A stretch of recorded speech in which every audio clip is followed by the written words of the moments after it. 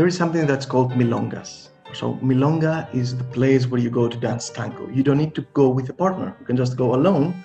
You sit down, you see someone you want to dance with, you look at them. If they look at you, you smile, they smile. That means you both want to dance with each other. You stand up, you get in the floor and you start dancing, right? So we do that in the Milonga, the place where we dance tango. What happens after is like you usually have 4 songs. So you dance 4 songs with that person and then you can both sit down. Anyway, I went to one of those Milongas. I started dancing with people. It was an international event, right? So most of the times when you go to these kind of events, you ask people, okay, where do you come from? How many days are you going to stay here? These kind of things, right? Which are, I mean, even if the person responds, you don't really get to know who they are, right? So at that night, I was feeling like, okay, let's get to know the people behind it. So I started asking people, why do you dance tango, right? Which is kind of like a very, very heavy question. Nice to meet you. Why do you dance tango? And people are like, what? You know? And I had this fear, like when I started thinking, okay, let's ask that question. I was afraid that I'm going to push people away, make people uncomfortable. But I was happy to see that that was not the case. Like most people, they smiled. They just took like a few seconds and were like, okay, that's why I dance tango. So that night I had a person telling me that, why do you dance tango? I say, well, I want to calm my mind. And a lot of people are coming to tango just because of that. It's an active meditation. You cannot think of something else. You have a person, you're interacting, you have communication, you're only focusing on the feelings, the music, the dance floor. If you take them all into account, you really don't have time to think about anything else, right? So it's very easy to calm your mind when you go to tango. You had some people that were like, well, I'm just here for social reasons. I want to meet people. I want to dance with other people. And I continue asking. And then I had 2 answers that really changed the way that I experienced tango. And they have a lot of connection with what real life is, right? And I'm going to explain that. The first one was a woman who just told me, like, I'm dancing to stay alive. It was this kind of moments that you realize that the person you're dancing with might be having a very hard life, might be considering to discontinue that life. And they are coming to tango and they're like, no matter how hard it is, I will go to tango, I will find my peace there. So you can imagine how strong tango can be, Argentine tango. But it was the other answer that really, it was, for me, it was life-changing. So I asked this woman, why do you dance tango? And she says, I'm pregnant. So I was like, wow, like I started saying like, congratulations and everything. And it's kind of didn't smile, stopped. And I was like, what happened? And what she told me at that moment was that she was pregnant, but she went to the doctor and the doctor told her that there was some kind of incompatibility with the baby, right? The body of the baby and the woman's, which meant that the baby will not survive. There might be like a small chance that it will get born, but the probabilities were not there, right? And we hugged again, but it's the moment that you realize you're actually hugging 2 people. My embrace changed as well without even thinking about it. Like the hand, instead of being like higher at the back, just went a little bit lower, more or less like closer to the baby, right?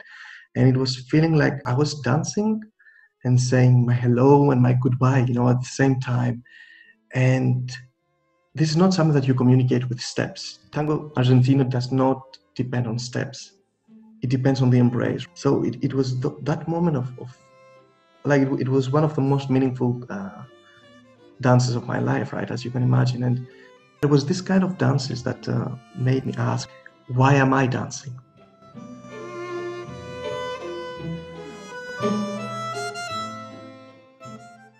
I'm Dimitris. I'm half Greek, half German. The last years I devoted my life into tango, not as a teacher, but as an author. I also wrote the book Tangofulness.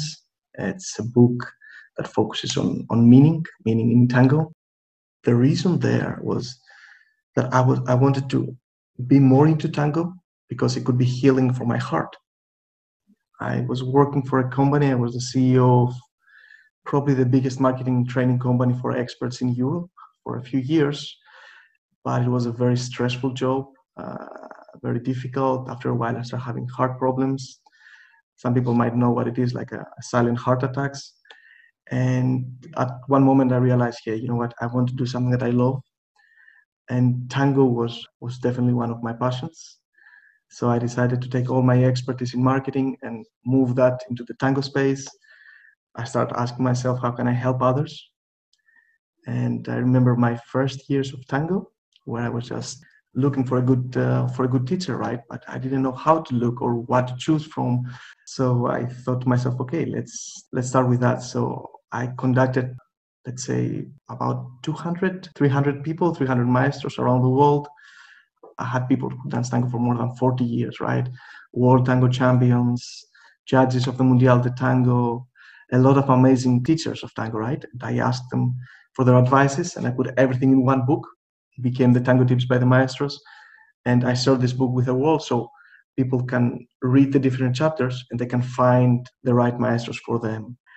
And I started playing a little bit more with this idea of what can I create to help more people in tango. And then TangoForGood platform came up as an idea. As you probably know, there are a lot of projects that use tango for alternative therapy, for palliative care, for social inclusion, for people who really need it, right? Because there's a lot of healing properties in tango. And I want to create a platform that we help people and that we help these kind of projects. When you have a silent heart attack, sometimes your heart might give you some, like, let's say, small pain points. You can feel it every now and then. And the worse it is, the more the pain, right? And I was said to myself, no, I will go, I will dance tango. This calming experience, the music, the embrace, I believe in it. Like, I had events where I was going, I was dancing, and after that, I was feeling a lot less pain. After those two dances that I told you, the Stay Alive and the Woman with the Baby, there was the moment where I was like, okay, I want, exactly as I received embraces that I consider healing, I want to be able to dance with someone, offer this kind of embrace. An embrace that will calm them down, that will make them feel protected, that will make them feel safe, right? And then I will allow my feet and our steps to do whatever they need to do while protecting this feeling of the embrace. The more you see the parallels between tango and life, the more things become a lot simpler in tango as well as in life. Let me share this. Imagine you are in Milonga, right? A beautiful place, nice floor, hopefully good music from the 40s or maybe 50s. It's an old music, but it's a beautiful, very, very rich music. You enter in there, maybe you dress for a night out. Tango allows you to do that. You can dress in ways that you wouldn't normally dress in real life. You sit down, you're ordering your wine, you sit on the table, you see some amazing people like dancing around. You see old people, like we have people 80, 90, some people are, like we have a person like, I think it was 100 and something years old dancing. And you have, on the other side, you have people 20 years old, 25. And then you see this very improbable mix couple. You have a person that's 25, someone that's 65. They will probably not meet so easily in everyday life, but now they have a common language, tango, and they dance together. You see people smiling and laughing, having a good time. You see people just being so focused in the embrace, it's almost like nothing happening around them. You start paying attention to their legs, how they move, how the music starts, how people jump out of their chairs when they hear a song they love. And suddenly, you see someone you want to dance with, right? And you turn and you look at them, and they look at you. You move the head like that, you smile. They are there, they feel like, okay, somebody noticed me. That's what you're telling them. And that's a beautiful feeling, to feel noticed, right? And then you stand up, come close together. You have these first moments that you start.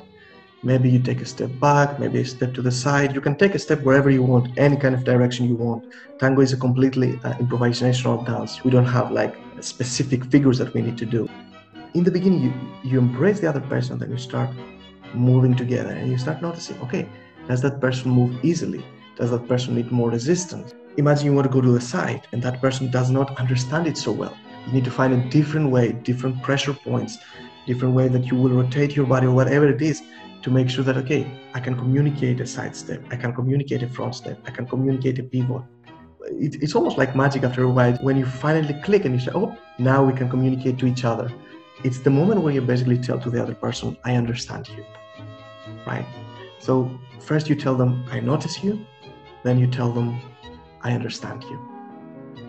Then you start moving together and During the dance, you try to show to the person that you have in front of you that, okay, I'm not going to throw you to another person. I'm not going to throw you on a chair. Or you're not going to hit a wall, you know. You matter to me. So when you dance tango, you have this beautiful thing. You tell somebody you notice them. You tell somebody that, you know, I understand you, and you tell them that they matter. And you can do that all without asking questions, as I do. You just do it with your body. Silence, just the music, but you are not talking. And a lot of people, after they have this kind of experience, they say, okay, I want to continue dancing tango for the rest of my life. They realize that tango is not this kind of thing that we have in our minds with, you know, the rose on our mouth and this very pretentious movement. But the tango argentino that we normal people dance has nothing to do with that. It's just two people trying to figure out how they can move together while keeping the embrace. Tango, if you experience it this way, it can really be healing.